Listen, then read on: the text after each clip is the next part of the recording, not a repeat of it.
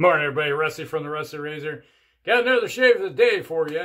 All right, today we're going to be doing a little bit of Stirling's British leather. Well, it smells like leather and fern. Got a lot of fernish off of it. It's kind of a powdery fern leather smell. Very pleasant. Like it. And once you lather it up, get more of that kind of a wet leather. If you ever had your motorcycle leathers when you're going through a major thunderstorm, that's what it smells like to me. Hey, that's the best way to soften up your leather jacket. And you still get that fern kind of smell to it. Almost, would almost say begonias, but not quite. Nice scent. And we're going to be using the King C Gillette with Astra blades. I think this is the second use of the Astra blades. And followed up by, yes, you've seen it before, English leather, because that's what the man's supposed to wear, right? Okay. Alrighty. Put a little bit of moisture on the face. Hope everybody's day is going good. I think this is probably the last video I'll be out this week. Other than, well, you already seen what the other one is. But, time constraints this week. Time is at a premium. I don't have time for a third one, probably. There's a lot of early morning stuff gonna happen around here, so I don't feel like getting up at 5 a.m. to do a shave video. I have a hard time getting up at, it's like some of these days when I gotta get up at 6 a.m. It's like, oh my God, I hate those days. I'm typically hitting the hay about 2 or 3 o'clock in the morning. So if I'm supposed to get up at 6 a.m. or 5 a.m., that means I probably didn't go to bed. It's just easier not to. I just have a hard time taking a nap. That's basically how I look at it. Alrighty. And basically this is a quarter size amount of soap that I scraped off that puck. And probably could have used a little bit more moisture in here. It's still a little sticky. But got plenty. We'll just see how this works out. So, how's everybody's day going? Mine's doing pretty decently so far. Still working on my house projects from, you know, we got new windows put in. It's like some of it was like they put new sheetrock in some of the places, so I'm going around mudding and sanding, and then I gotta move everything around and repaint. My plan is to repaint the entire inside of the house.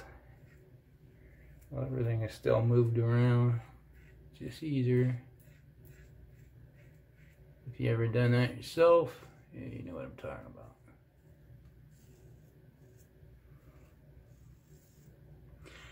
Blade seems to be working pretty good.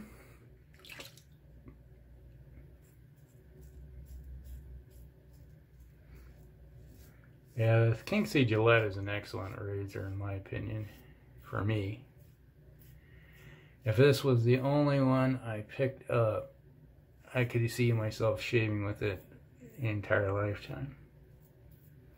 Because it checks off a lot of boxes. The only thing I dislike about it is the knurling on this handle. It needs to be about another inch. But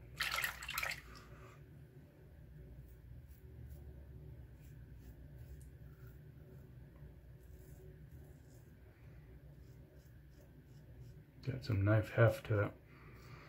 Really getting that leather scent coming off now. Probably because it's warmed up on my face.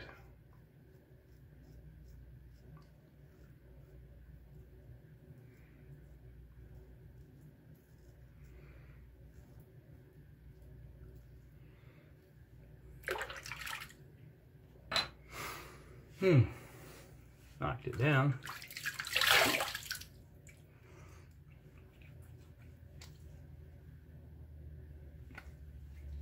It's a nice residual slickness. So, this says we're getting up into that holiday weekend coming up here. Hope everybody's got plans.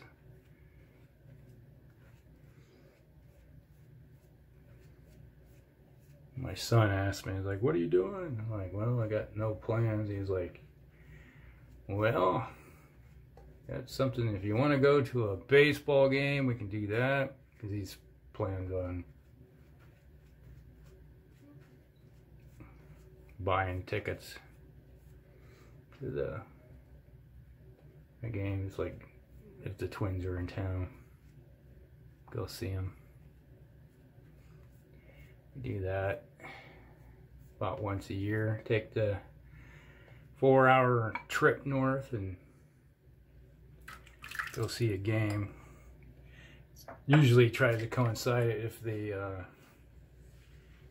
Red Sox are in town up north. My son's a Red Sox fan. I don't know where I went wrong with it.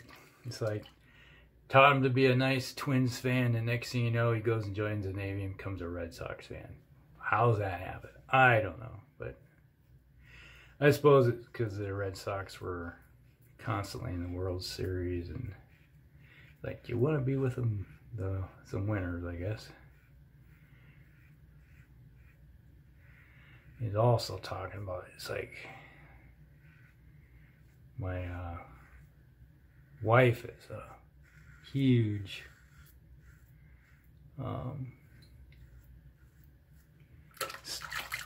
Pittsburgh Steelers fan, and which is interesting. She's never been to a Pittsburgh. I don't think she's ever been to Pittsburgh, and she's lived her entire life. Well, can't say entire life. She was born in Africa, but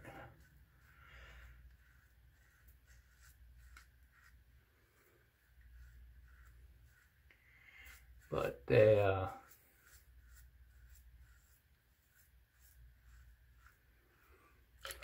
somehow she became a Steelers fan, mostly because the Steelers, they went to 4 Super Bowls in the 70s.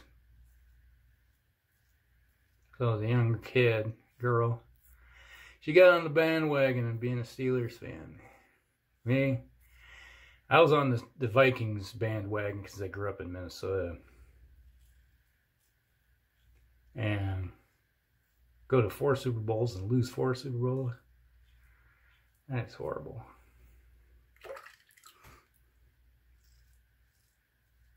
Like being the bridesmaid. Never the bride. But they're playing, they got the Vikings Steelers game. He said he's planning on getting together with my daughter and buying tickets to the game and giving them my wife as a gift. Early Christmas present so she can go see a game.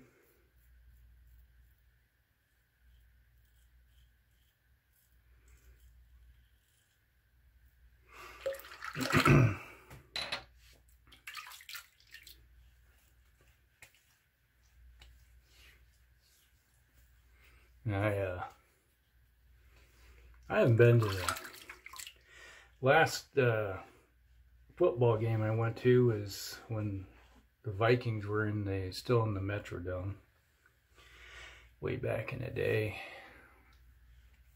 Seeing see, it was a lot easier to go see a baseball game than it is a football game, mostly because it's costs involved nowadays, and you got limited games and they usually sell out. It's like you can get into a baseball game pretty easy because they hardly ever sell out, and you can just get the tickets readily off online, just like months in advance, and just like, hey, we're ready to go.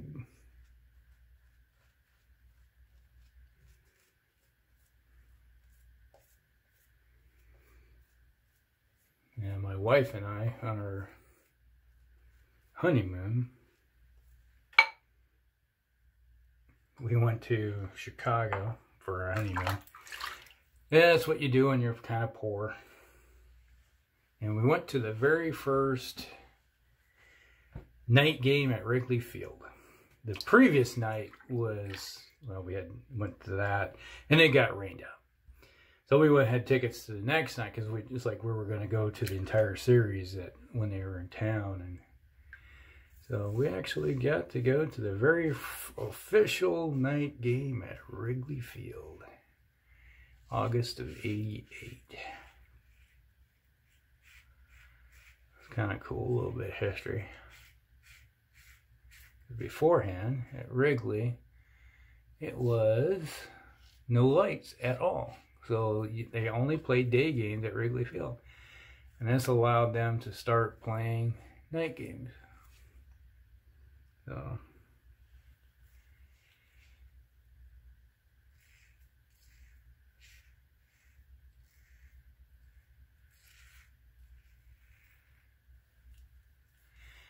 a little bit of history involved there.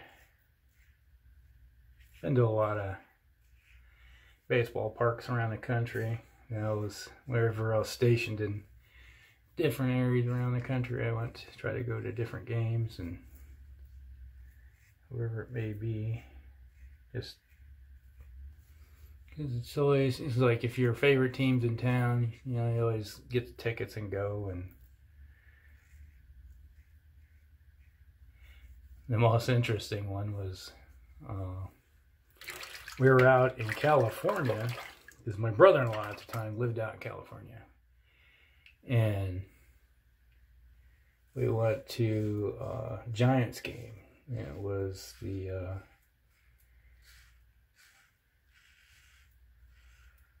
Reds Giants series, so we went and watched that. And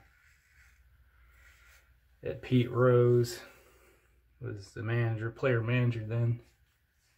And we got to see him before everything blew up on that betting on baseball thing, which I think personally, he's done his time. He should be able to be eligible for the Hall of Fame, but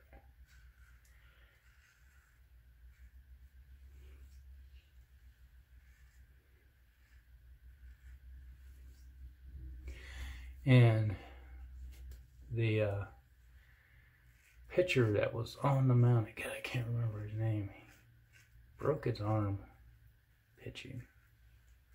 They found out he had cancer in his arm. He had to amputate.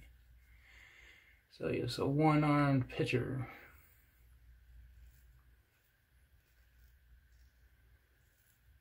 Somebody remembers who that is.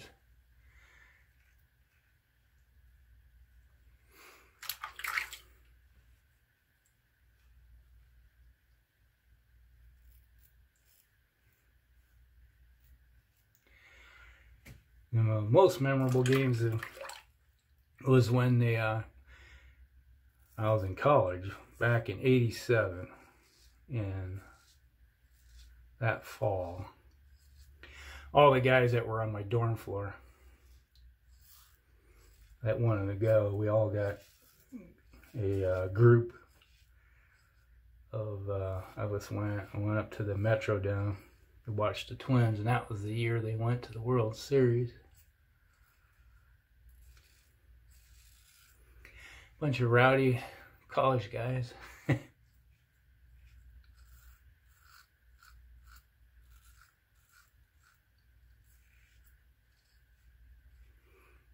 Yeah, we had fun.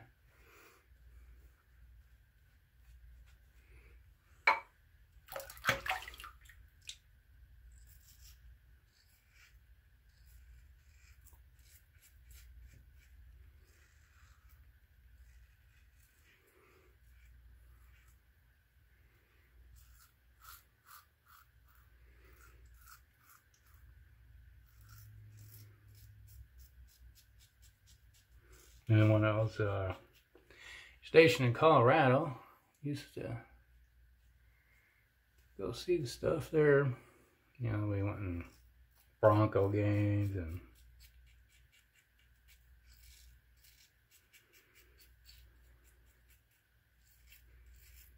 they had the Colorado Rockies were coming in, actually the expansion team.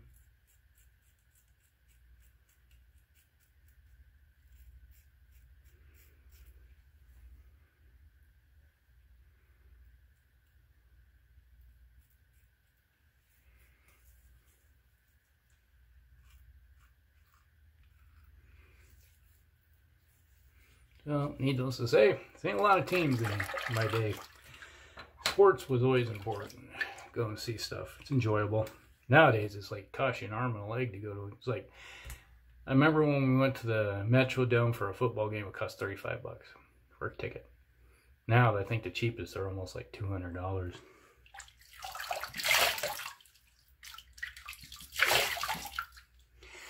Definitely can't afford to take a family to the game anymore.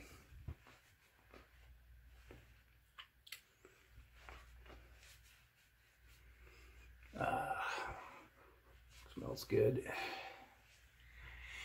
Nice shave.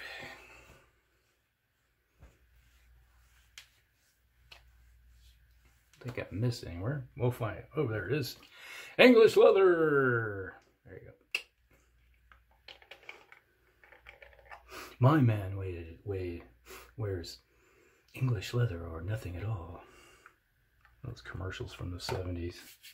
For you youngsters, wow, there was lots of innuendo in all of the commercials now. Definitely getting that citrus coming off there and that leather. Smells good. Don't use this often enough, I guess, probably. But it's nice. Alright, so that was the shave of the day with British leather from Stirling. Nice soap, nice scent, feels nice, that performs well. That was the King C Gillette with some Astra blades, nice combination, worked great for me. Followed up with some English leather aftershave. Alright, so that's it. So hit the like button, everybody, and we'll see you in the next one. Rusty out.